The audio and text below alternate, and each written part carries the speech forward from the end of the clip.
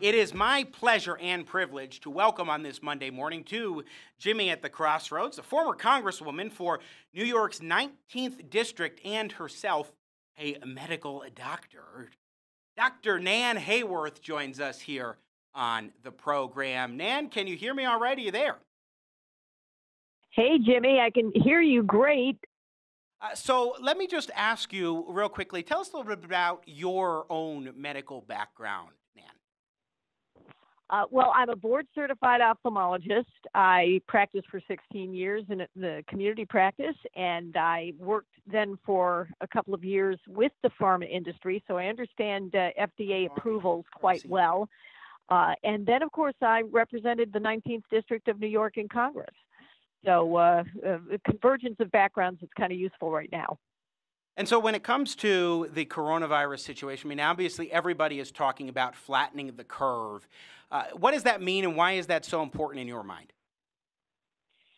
Jimmy, great question. Here is the reason entirely, basically why we are putting the nation on lockdown increasingly is because we fear correctly the crush of ICU and ventilator demand that we can predict. You know, there are reliable statistics. Everybody's doing their best. We have the top folks in the country, Dr. Fauci, whom you just played. So we can predict that crush, and we are preparing, obviously, a pace. But that is the reason we worry about flattening the curve. That's why we're trying to flatten the curve, spread out those cases. So what does Plaquenil do for us if it works? Plaquenil, hydroxychloroquine, chloroquine, its close relative, and azithromycin are all well-established medications. They've been used safely among folks around the world for decades.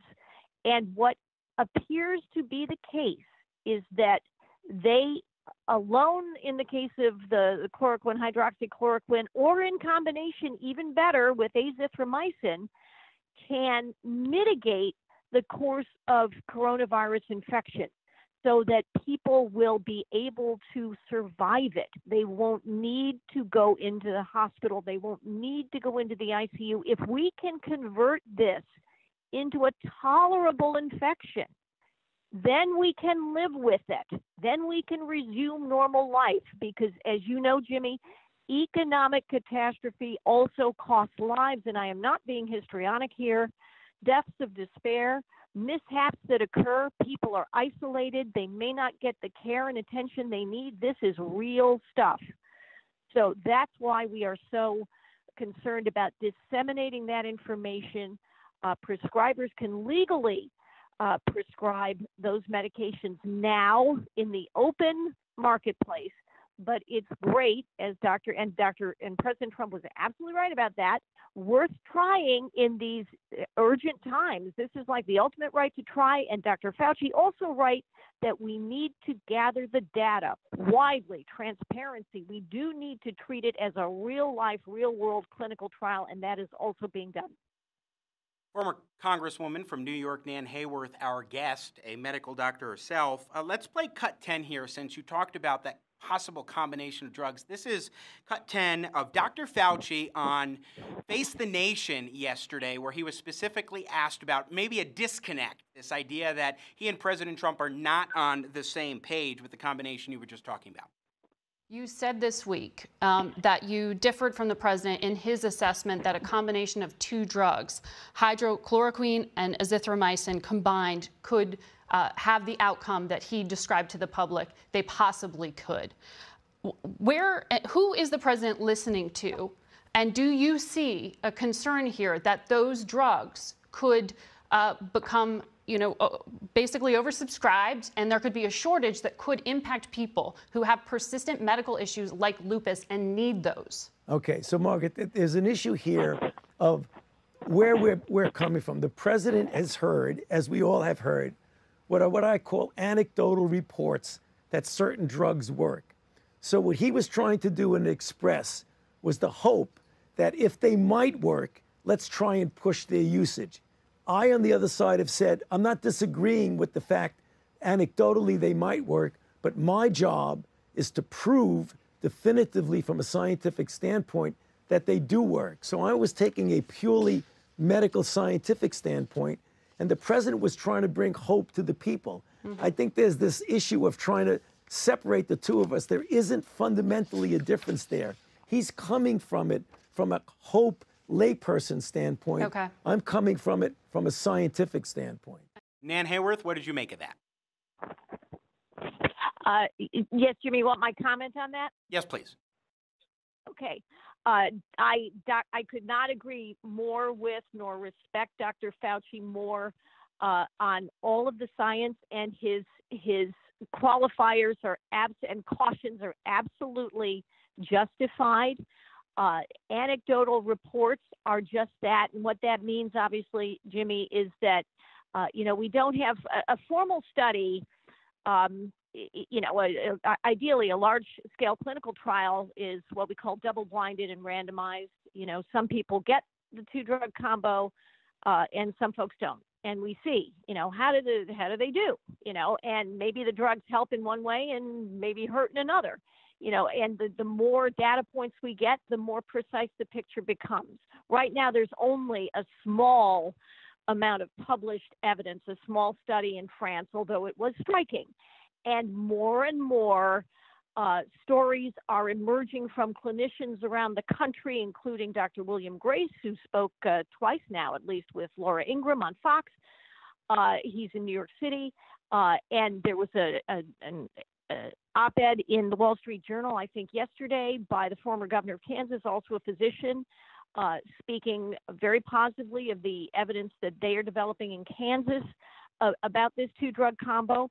So there's every reason to think, and again, the president's instincts are impeccable, and he is right. There is every reason to think that this is a good thing to have in the clinician's arsenal when we have nothing else to save people's lives other than hope and pray and provide all kinds of, ventilation support and other supports. But again, we're worried about that ICU crush. And in the meantime, everybody's lives are being held up. People are losing jobs. People are losing livelihoods. We are closing small businesses. This is an economic catastrophe that we are understandably willingly trading for an even worse medical and epidemiologic catastrophe. So I respect Dr. Fauci. I agree with him on science. And the key thing we need to do is pursue, as is being facilitated from the federal level, a real-world clinical trial and pump up the supplies, which is being done, of these medications so that all who want to prescribe them and are willing to undertake the risk, both from the patient side and the provider side, are able to do so. We have nothing else right now. These answers will unfold in coming days, and the faster we get them, other medications, other interventions are also being tried. I should emphasize that as well. But the faster we get them, the faster we can convert COVID-19 as we develop vaccine. That's going to take at least another year. But as we convert COVID-19 to something survivable, then we're good. Congresswoman Nan Hayworth joining us on Jimmy at the Crossroads. Nan, from your medical perspective, when we're trying to flatten the curve, we've got a lot of measures that are being taken. We'll get to the specific measures, for example, out of New York State in just a moment. But what do you think? I mean, it seems like what's going on here is, as you have the government taking steps to keep people at home and so forth, it's trying to buy time for a cure and vaccine to be developed. And then we can take a little bit of a load off from the concern day to day of the extremities here. What do you make of what we're seeing? Is that part of it? Jimmy, that was kind of broken up, but are you asking basically what else we can do to try to accelerate? No, I'm wondering if this is timeline towards buying time. resuming normal life. Is this buying time in order to get a cure developed and be able to try to get a little bit more semblance of normalcy through the policies that state governments are taking? Well, I mean, look, yes. Right now, obviously, we are This is a time of national crisis. This is like, this is obviously on the magnitude in certain respects, but all of a sudden, like World War II or the Great Depression. I mean, this is the time when we expect, yes, government to step in because, as you know, they expertly, government has the scale. Government has the plenary powers in an emergency at both the state and federal levels to do certain things, to make certain things, to force certain things to happen. All that said, everybody has to bear in mind that this does not, and I know you are a herald for this, and I appreciate it, this is not a time for us then to imagine that, hey, if it works now, why shouldn't we have just what you were talking about, Jimmy, in the Examiner? Is it now time for a new deal? New deal? No, it's not. No, not at all. That would be a disaster. In ordinary times, we have to disempower government. We have to constrain government. We have to maximize the power of citizens, marketplaces, and free enterprise, so that we can actually have the robustness and reserves we need to tackle crises like these. And hooray that we've had President Trump and the GOP in charge, unfortunately not in the House anymore, to deregulate, to cut taxes, and to build up our economy so that we had some inherent strength, and also, of course, to take on China. Praise President Trump for that, so that our recovery will be that much more swift and robust. Sure. Nan Hayworth, I want to play two clips here, contrasting two different gubernatorial approaches at this point. We'll start with cut 11. This is Governor Jared Polis of my home state of Colorado, or at least the state where I live in. And then we'll go to where you live in my original home state of New York with Governor Andrew Cuomo. We'll do cuts 11 and 12 back to back. As you've probably read, projections show that our national response has failed to act early enough, and this virus is likely to be with us for many months. My goal is to ensure that these extreme social distancing measures, this physical distancing of up to 6 feet, will not have to be there for the many months that we have this virus. We're going to do everything that we possible to make sure that we're doing that, but your part is the biggest. It is abiding by these physical and social distancing techniques. It is your decision to only shop for groceries once a month instead of twice. It is your decision to go jogging twice a week instead of 4 times a week. It is your decision to simply get in your car and go to work and return. It's your decision not to meet with a bunch of friends or have parties or socialize or go out for this limited period of time.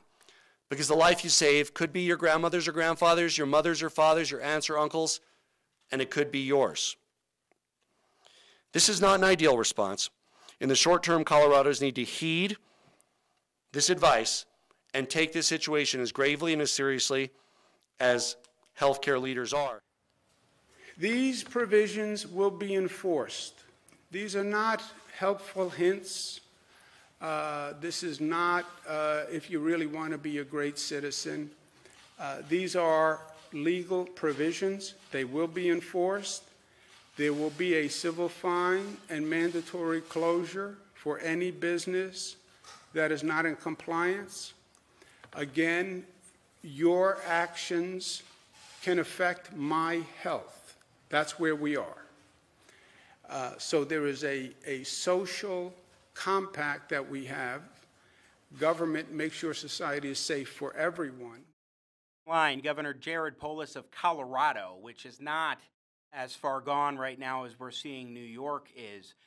He's saying it's personal responsibility, mandating that businesses decrease the number of employees that are on site working and so forth, encouraging and in some cases enforcing social distancing, but not to the level of New York, which is basically shutting down all non-essential business operations.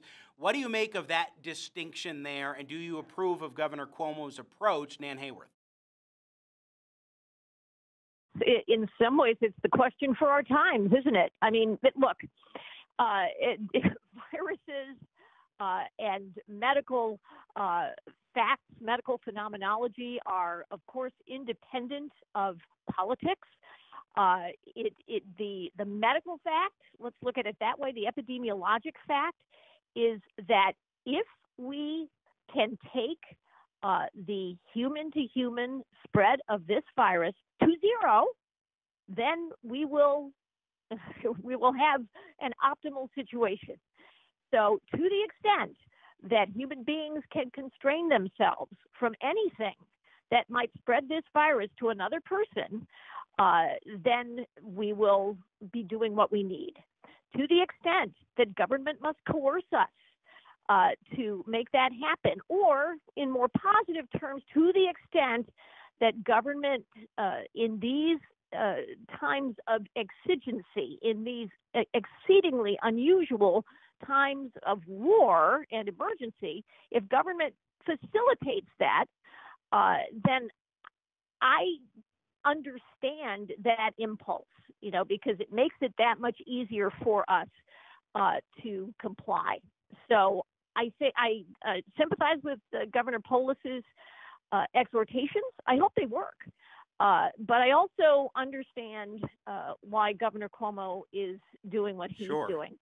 And I don't agree with him on a whole lot of things. Nan Hayworth, but I'm not. I don't fail to understand why he feels this is necessary. And again, the key is to find the way to mitigate COVID-19 so that it is a survivable condition, so that we don't have a crush, and we're not left with a situation as in Italy, in which loved ones, particularly those in risk categories, including seniors, are unfortunately we're faced with very, very difficult decisions of literally prioritizing life-saving measures. That is not where we want to go.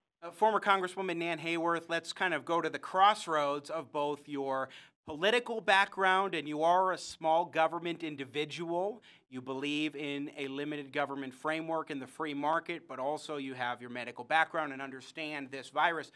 The thing that I am concerned about is how long, first of all, Americans can withstand these policies of you have to stay at home, you're under lock and key in essence, you can't go about your day, your jobs and livelihood are not just at risk, but they might be going away. Business owners, you go set up shop, you put your life savings into a company, and the last 5 years you've been running that company, maybe it's a restaurant, and now you can't do it. I don't think this can last too long. And so the question is, how do you balance individual liberty and economic livelihoods, which are so important to actually living life, not just getting by and surviving, but living and truly enjoying your life, at least on some level. I don't know how long this can last. What can you tell us from your perspective at sort of the intersection of those two backgrounds of yours? Jimmy, it's the question, it's the existential question we face. We are, while we are using all our powers of prognostication, both, scientifically and economically, to try to determine our best course, the facts on the ground change day by day. So obviously, we have to keep our goal in mind. Our goal is to have everybody resume normal life. The faster that happens, the better. The faster we get to COVID-19 being something that we can tolerate in terms of a disease process the way we do influenza, for which we have interventions like Tamiflu and, of course, ultimately vaccines. So that's why it's so very, very important to have two things going on right now. One is, as I've already mentioned, the real life trial of the two-drug combo, and also ongoing accelerated, and credit the president and his team. They have removed regulatory barriers, and let's keep that in mind. Regulatory barriers, while they may definitely be protective of public health and safety, so we certainly, we don't want anarchy here, but regulatory barriers can get in the way of crucial progress. They have eliminated those barriers. They've accelerated. We take on a certain amount of risk with that, but the benefit right now, the magnitude of the benefit is that much larger because people are dying. So accelerated trials. The other thing is, yes, testing that is immediate testing, that is home-based, so and accurate. If these things in the wrong hands can or if incorrectly administered, can provide dangerously false information. But we do want to be able to document, who has the virus, who doesn't, and as we go through the next days and weeks, who's immune? There are tests so that we can prove somebody is serologically immune. Once we can do that, then we can put these people back out into the regular population. But to my mind, the absolute key is finding the medications that will convert COVID-19 from deadly on a mass scale relative to things like influenza. It seems to be about 10 times as deadly, so that we can eliminate the threat of the ICU crush, and then we can worry less about the economic damage that we are producing through flattening the curve. Nan Hayworth, Dr. Nan Hayworth, former Congresswoman and herself a medical doctor. Always great to check in with you, and I really appreciate you taking the time to help break this down. I mean, there's so much confusion, so much uncertainty going on from the medical side to the economic side, all around, and your insights are very much welcome, and we will have you back, I'm sure. Thank you, Jimmy. And I'm doing a lot of battle on Twitter on @Nan Hayworth, so come join us. Thanks yes, always indeed. for your thoughts and your voice, Jimmy. You are a force for good. Thank you. I really appreciate it. Nan Hayworth, former Congresswoman and medical doctor herself, joining us here on Jimmy at the Crossroads. We are going to take a break. When we come back...